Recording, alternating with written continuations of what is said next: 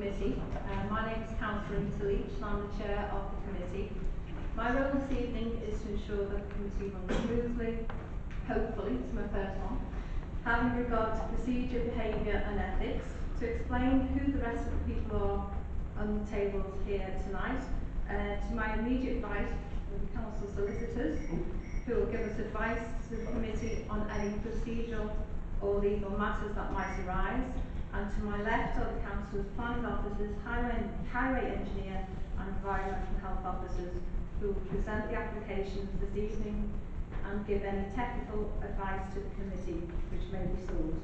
The rest of the people who sit on both sides of the tables are the elected members who will consider the applications this evening and make the decisions.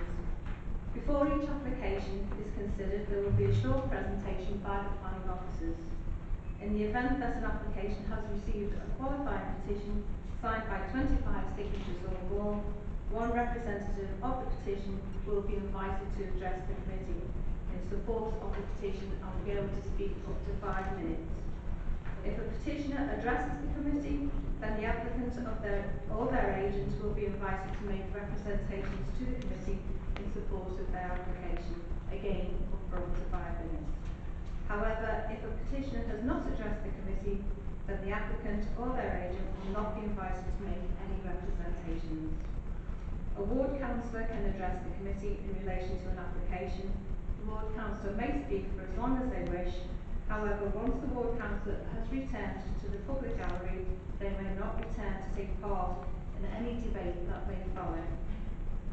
The application will then be open to debate and discussion by the members of the planning committee, who will then make a decision on the application presented. The order of tonight's agenda is going to run as it is. Sometimes we will adjust the agenda if we've got a lot of people in one particular application, but we're going to run the agenda as it is this evening. Okay?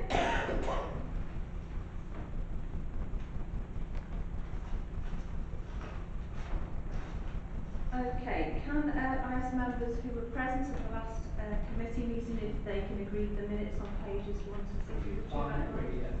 Thank you.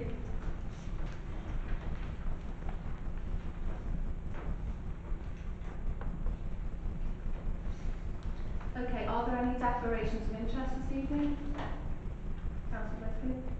Mr. Chairman, declaration of interest in prejudicial declaration of interest in item 9. Advise all objectives on the procedure and have an exchange of correspondence with the applicant.